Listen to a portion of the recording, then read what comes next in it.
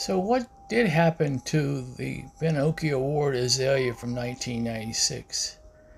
Here we see the pictures from the application that won the award for Mr. Atkins. We got all four sides showing.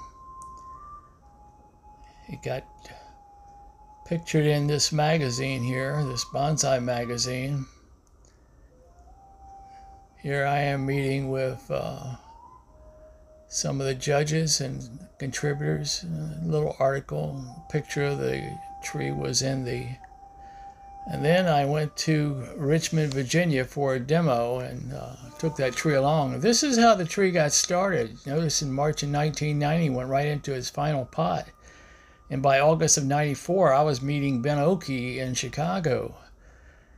Here it is in some of the fall and spring, other pictures of it. It's gone through some changes. The National Arboretum on the bottom right, and the Midwest Bonsai Society up on the left. I even put up a sign, more pictures of it, how it started. It won many awards over the years. Even went to the National Arboretum, the top right there. But in '96, you can see there the plaque and everything.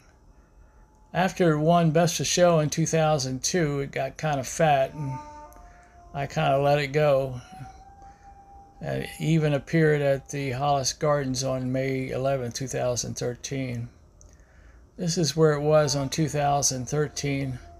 Lakeland, Florida. Then it went to a sushi restaurant over in North Lakeland.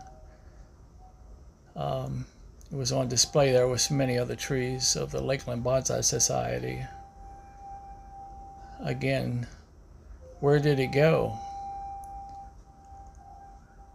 This is where it went. It died, and now it's a tree stake. It was propping up this portulacara, or elephant bush.